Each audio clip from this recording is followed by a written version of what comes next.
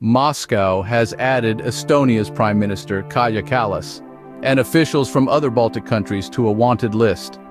Estonia was part of the Soviet Union from 1944 to 1991, and today, about 25% of its 1.3 million people are ethnic Russians.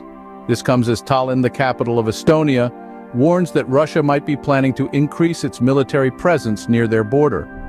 Russian Foreign Ministry mentioned that Estonia's State Secretary Taimar Peterkop, Lithuania's Culture Minister Simonas Kairis and Kallas are being accused of taking down statues of Soviet soldiers. These statues are from the time of the Second World War. Moscow's action to put Kallas on the wanted list is likely to make the situation in the area more tense. This is happening while many countries in the West are worried about Russia becoming a bigger military threat.